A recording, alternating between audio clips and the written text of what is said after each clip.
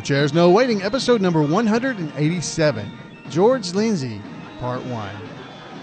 Two Chairs No Waiting is brought to you each week by the fine folks over at Weaver's Department Store. Drop by weaversdepartmentstore.com and pick up some of your favorite Mayberry items. There's all kind of things there. If you don't see what you like right there on the front page, scroll down a little bit, and over on the right, you'll see new items, or on the left, I should say. All kinds of new items, new T-shirts. There's some special edition things there. Check it out, weaversdepartmentstore.com. Two Chairs No Waiting is also brought to you by audible.com. You can drop by audiblepodcast.com and get a free audiobook. Check it out. The links are on the website. Hey, folks, I'm your host, Allan Newsome. It's great to have you with me here on Two Chairs No Waiting. And this episode, we're going to be talking about George Lindsey. Now, many of you will know that Mr. Lindsey passed away on May 6th at about 12:05 p.m. or a.m., I should say. So it was at night on Sunday morning, May 6th, 2012. Well, as I record this podcast, it is the following Monday. So everybody that's a Mayberry fan has been in somewhat of a shock from dealing with George passing. But I wanted to move away from just the pain, the hurt that we've been having, and have fun visiting with George, because I believe that's what he would have wanted. He was a funny man. Every time I was ever around him, he entertained all those who were present. And George wouldn't want us sitting around upset about his passing. He's, he had a wonderful, wonderful life.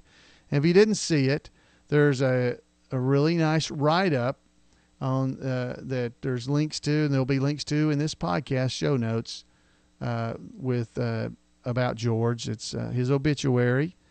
It was written up at the request of the family, and you'll be able to read about so much of his life and career, including what Andy said about him, which I could read to you. Andy Griffith, this has been talked about already. There was a statement by Andy Griffith about George Lindsey. He said, "George Lindsey was my friend. I had great respect for his talent and his human spirit. In recent years, we spoke often by telephone. Our last conversation was a few days ago. We would talk about our health and how much we missed our friends who had passed before us, and usually about something funny. I'm happy to say that as we found ourselves in our 80s, we were not afraid to say, 'I love you.' That was the last thing George and I had to say to each other. 'I love you.' George often told me his fondest memories of his life in show business were the years he spent working on the Andy Griffith Show and Mayberry RFD. They were for me, too." That's from Andy Griffith. Folks, there's a great write-up, as I said there, and we'll have the links in the show notes to the obituary. It's located over on the eBullet's official website, and the links will be available, and you guys will be able to go and read it yourself. And I think you're going to enjoy just reading about this wonderful man's life. He had a great, great life and career, and we really enjoyed it. Now, there's also some stuff around. If you go to the Facebook fan page for the Andy Griffith Show Rerun Watchers Club, there's a lot of pictures there. So I want to encourage you to go over and check those out as well. If you're watching this on the video episode during the actual listening here that we're about to do with George, I'll be showing you some of those pictures. Now, what you're about to hear is directly from George himself. The 15th annual George Lindsey UNA Film Festival was held in Florence, Alabama, March 1st through the 3rd in 2012. And as part of that festival, they dedicated the new Black Box Theater named after Mr. Lindsey. The George Lindsey Theatre and the Ernest Borgnine Performance Hall ribbon cutting was a very special event because we got to hear from George. And as part of that, well, that's what I want us to listen to. This will be part 1 from George. And after George finishes up here, we're going to come back and we're going to listen to a little bit of some listener feedback about George, where people had written in. So, folks, let's hear what they have to say about George. In 1992, in recognition of his lifetime of artistic achievement and public service, Mr. Lindsey was awarded the Honorary Doctorate of Humane Letters from the University of North Alabama. Ladies and gentlemen, please join me in welcoming one of UNA's own, Dr. George S. Lindsey.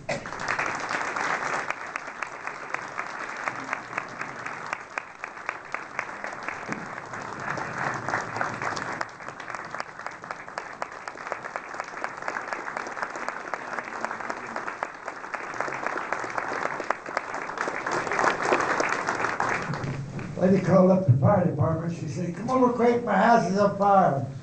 Fireman says, "How do we get there?" She said, "Ain't y'all still got that red truck?"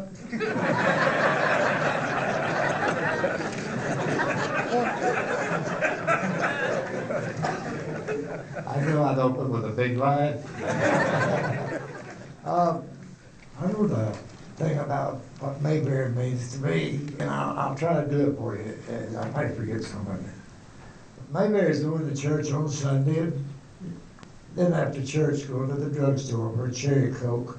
He's sitting around the bar shop reading this boy's face and getting a shoe shine, listening to Fred and Spooky tell their corny jokes. He's going to the Rice and Matches on Saturday night and maybe to the county line for a beer or two. He's sitting in your car on Main Street watching the people pass when there's nothing else to do. He's shelling corn, making quilts, and sometimes there's a remnant sale. He's getting a call in the middle of the night to get a good buddy out of jail. His book satchels and cloakrooms and notes from mother when you're late to school. It's getting a basketball for Christmas and practicing the golden rule. It's getting one of those Parker pen and pencil sets for high school graduation. Or if your girl is evening in Paris perfume, it's being scared to ask a special girl to dance at the senior prom. It happens every June. It's everybody and everything, and when you think about it, you get that very, very special itch. But the thing I like about Mayberry most of all, it made old Goober rich.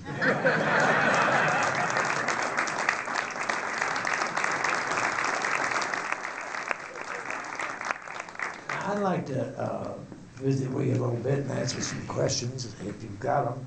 And somebody has to break the ice, and we need to get the gas money back. I've been in the business forever. I started in high school. Do you think there will be any new shows like Mayberry, or are we too sophisticated and too violent? No, they're lost in time. That's what I was afraid of. That's so sad. But I still watch Gunsmoke every Saturday. I had the most fun doing westerns. I got to do some Rifleman, Gunsmoke, stuff like that. And I went to Hollywood and I was going to work, and I did. And I don't think I was to be denied. I brought the tools to work with, so I'm picking the show. No, I love being in the business. I'm crippled now. I can't walk very well. Dr. Lindsey, when you were an undergraduate here at this institution, I don't think this campus looked like this, but I'm sure there were good people here. Do you recall any one individual who had a significant influence on your life?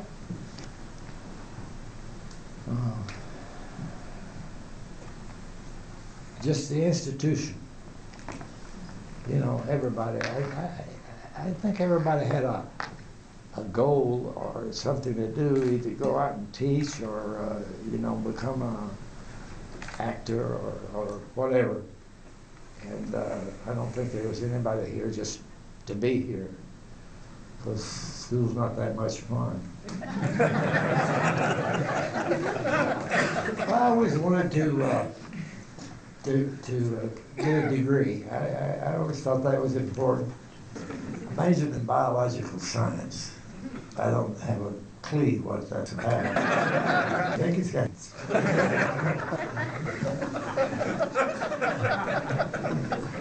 Dr. Lindsey, there are some young aspiring theater professionals in this space with us here today. Do you have any advice for people just starting out? Advice to somebody who wants to be an actor? Mm-hmm. Don't give up. Don't let anybody tell you can't do it, because you can. You know, because everybody tell you can't do it.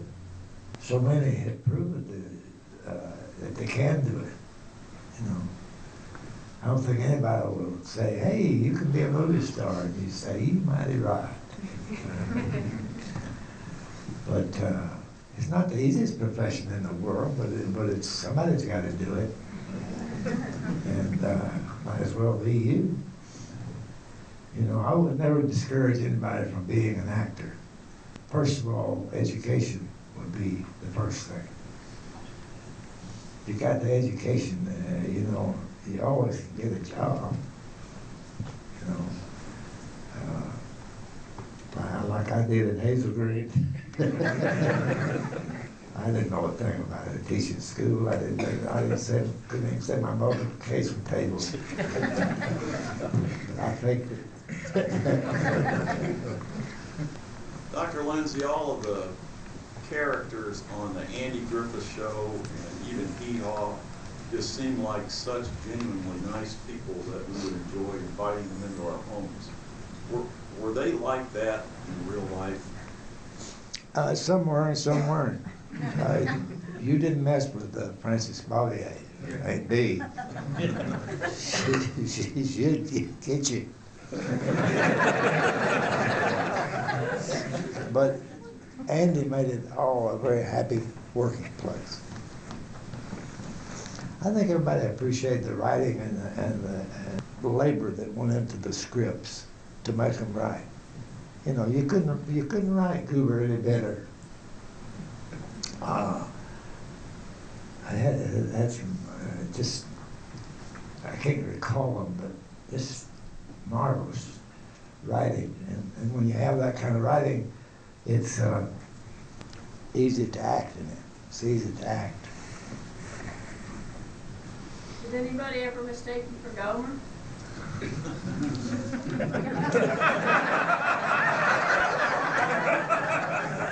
I'll get you for that.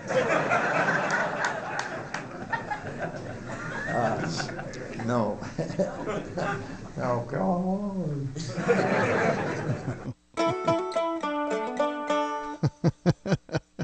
Did anybody ever mistake you for Gomer? Now, I believe he talks about it next week when we listen to part 2, where George, he should have gotten the role, or he had been picked to do the role of Gomer. It was supposed to be a one-shot deal as a gas station attendant. And Jim Neighbors basically got the role, and I'll let him tell you about it next week. But he, for a lot of years, resented that a little bit, that, you know, because Jim went on to be Gomer Pyle and have his own show and everything. But then I think George came to a piece about it where it's like, you know, who knows what would have happened if I had done that. It may have been a one-shot deal. And he got several years off the Andy Griffith Show. I believe it was 8 years between the Andy Griffith Show and Mayberry RFD, where he was Goober on TV. Maybe in 7. But anyway, it was several years of good work, and he enjoyed it. Now, as you heard, that was at the Film Festival. Now, that was March the 1st through the 3rd, and it was on that where they actually had the presentation for the new theater, the George Lindsey Theatre. So it was dedicated that weekend, and it was a great weekend. I got to be there.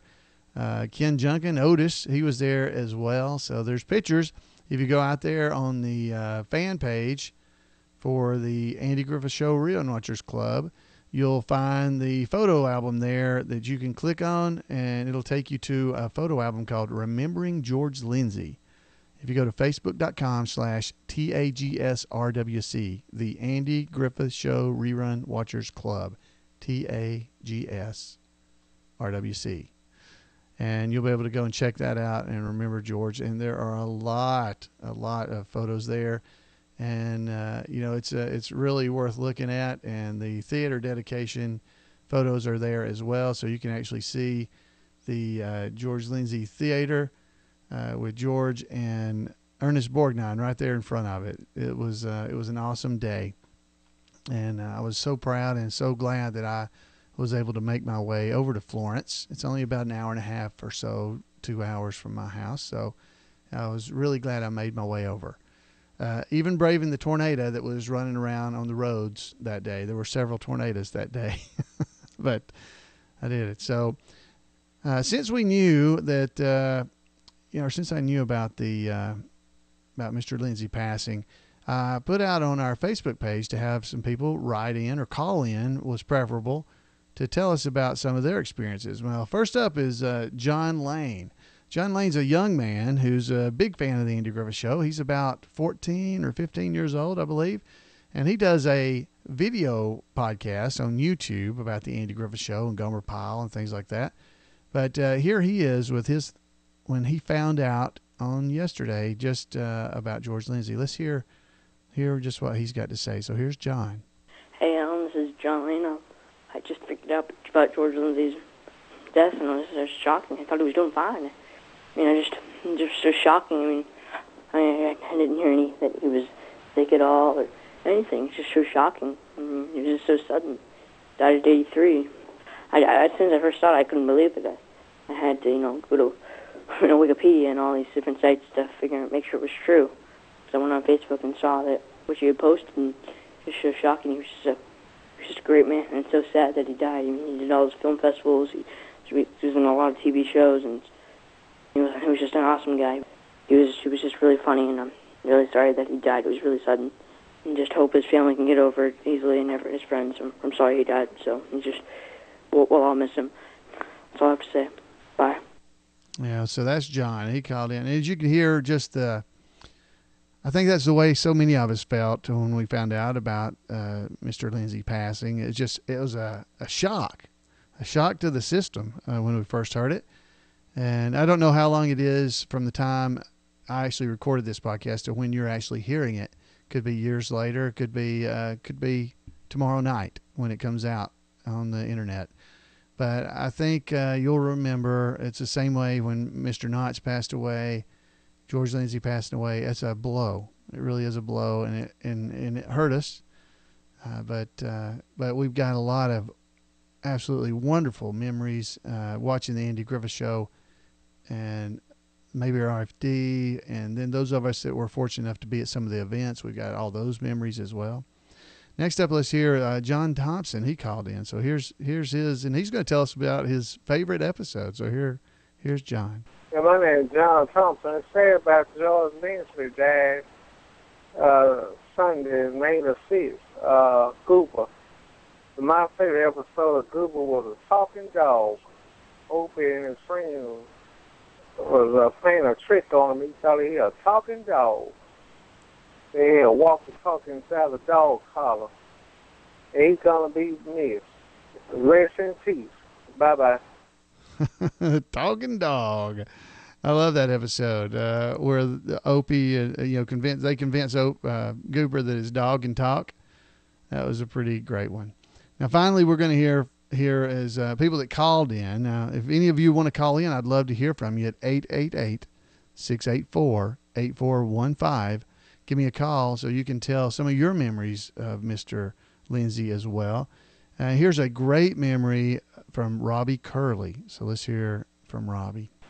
Hey, Allan, this is Robbie Curley. I'm sorry I haven't called Two Chairs very much in the past, but just wanted to share a couple of memories of George Lindsey. I may have done this on an earlier podcast, so if I've already said this, just please excuse me. We met him in Tuscaloosa at the Squad Car Nationals a few years ago. Brent, down the road from Tuscaloosa, had their Mule Days Festival, and the Squad Car Nationals were held there. I believe that was the one year that you didn't attend, and George was there. We were privileged enough to meet him. We were able to ride to supper with him and Jeff Kuntz and Jim Clark, and I remember on the way over to supper in the car, I asked George if he knew of any surviving bloopers on the Andy Griffith Show, and he said no, there weren't any because we didn't have any. We were perfect. He got a big kick out of that, and he just had such a wonderful sense of humor. And the following morning, we got up early so that we could get on the road, and there was no one in the breakfast area of the hotel. We had just sat down with our food, and in comes George all by himself, and he asked if he could join us. I was absolutely stunned that someone, a big star like him, would want to sit down and have breakfast with us. And we had such a wonderful visit. It was just incredible how nice he was and genuinely down to earth, and he'll truly be missed. He was a true star. I just wanted to give him my impressions of George, which I think just about everybody feels the same way. And thanks for the great podcast, Allan. Take care. Bye-bye. George was a real class act, and he really was a great person. Now, the only problem you ever had with George was that he was always funny, so it was hard to get him to actually just talk to you. You had to really get him alone and be sitting there and speaking with him directly, and he would kind of stop being on, is what we called it. He's on. He's telling jokes. He's just cutting up. He was funny to be around, and I am going to really miss him. But I hope that this podcast and next week's podcast and maybe the week after, we'll see how things go. But you guys will call in and share some of your memories, some of the things you've seen. Now, I don't know if you guys have been on the internet any, but if you're out on the internet, you're going to see all kinds of stuff. If you go to the imayberry.com website, there's links there where you can go and read more about George, which is the same obituary that's posted over at the Bullet. And you can also get in there and share your thoughts. And there are already, several people that have written in and shared their memories and thoughts about Mr. Lindsey. And so you can be one of them. You go in there and you can leave a note, and people can come back in and just read it later and be a part of the celebration of George's life.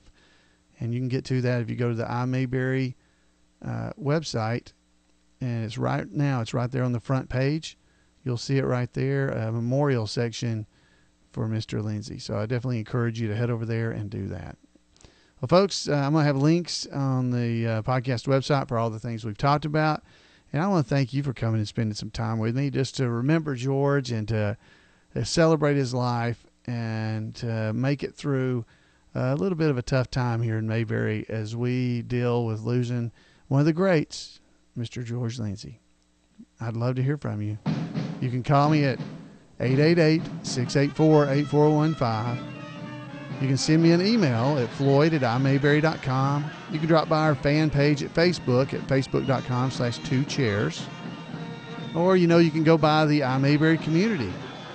iMayberrycommunity.com also has stuff there. You can drop by there and leave messages to me there. Folks, however you'd like to get in touch with me, I would love to hear from you. This podcast is about you. It's about us, the Mayberry fans. I'd like to hear from you. We'll see you next week on Two Chairs No Waiting. Bye, guys.